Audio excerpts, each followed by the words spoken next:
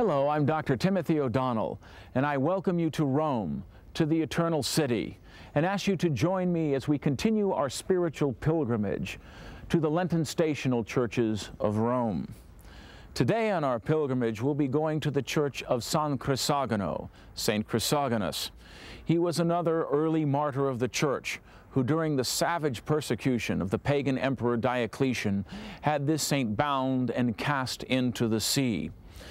Our trip to this church takes us once again outside the walls of the ancient city, across the Tiber River, to the region known as Trastevere. Over in this region, in ancient times, you had many of the Jews and also the early Christians. This particular church, dedicated to the memory of this great martyr, was one of the earliest gathering spots in all of Rome, and one of the original 25 tituli, or title parishes, in the city of Rome.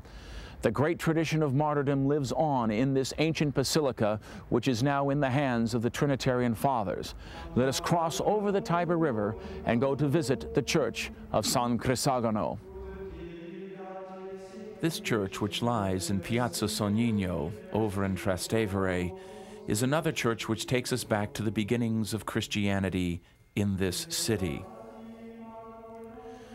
It has one of the loveliest Romanesque campanelles to be found in all of Rome, and the bell tower dates back to the year 1124. It was the architect Soria who built a Renaissance Baroque facade with a lovely portico holding 4 Doric granite columns.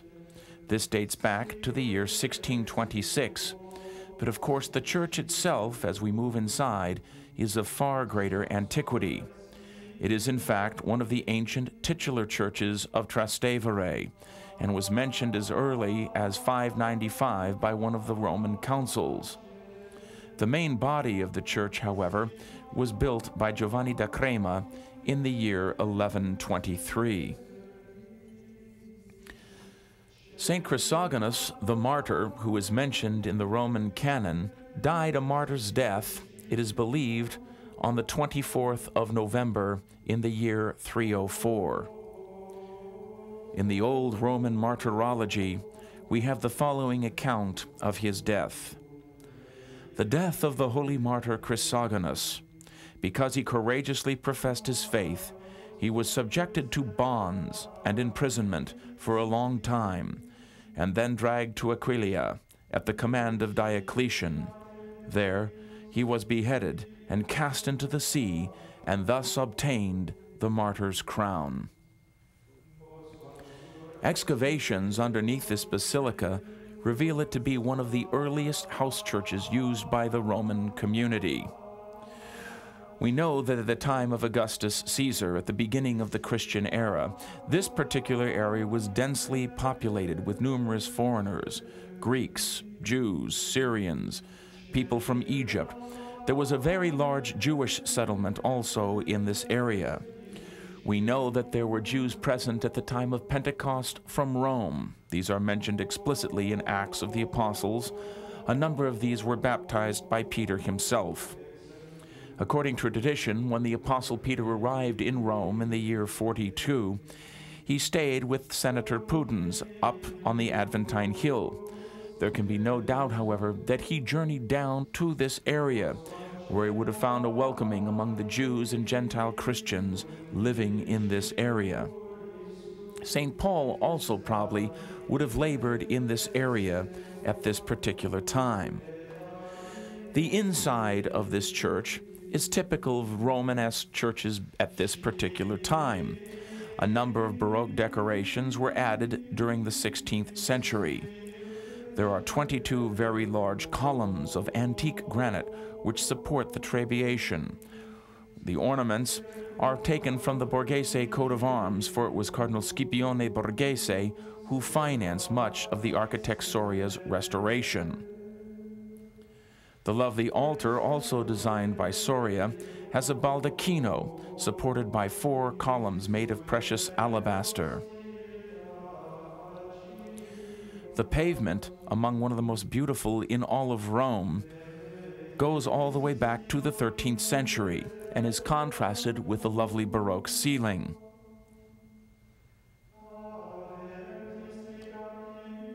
The apse's triumphal arch is supported by two large porphyry columns, which are the largest porphyry columns in the entire city of Rome. Frescoes also can be seen in this basilica, which date back to the 8th and the 11th century. Of particular interest to the Christian pilgrim as one journeys into this basilica is up on the left side a small side chapel. Here lies the immortal remains of Blessed Maria Taigi. These remains are incorrupt, and one can view the great blessed through a thin wax mask. She is a great role model for Christian mothers. Blessed Anna Maria Taigi was born in the city of Siena on May 29th in the year 1769 and was baptized on the following day. Because of financial difficulties, her parents, the Gianettis, moved to Rome when Anne-Marie was only 6 years old. In the Eternal City, Anne-Marie attended the school conducted by the Philippinian sisters for nearly 2 years. Following her schooling, she worked at various occupations, even served as a maid to bring in financial assistance to her struggling parents. While still a relatively young girl, she was married to Dominic Taigi, a pious young man, but of a rather coarse character. Anne-Marie was more concerned with his virtue and did what she could to improve his lot in life. The marriage lasted for 49 years, and she conducted herself with the greatest affability and delicacy within this marriage, finding numerous opportunities within marriage to exercise continuously the virtues of patience and charity. Their marriage was characterized by the highest Christian principles, and this is one of the reasons why she is such a great role model. She was to bear 7 children, 3 of whom sadly were to have died in childhood. 2 boys and 2 girls, however, grew to maturity, and she provided them with a great religious education and also a secular education.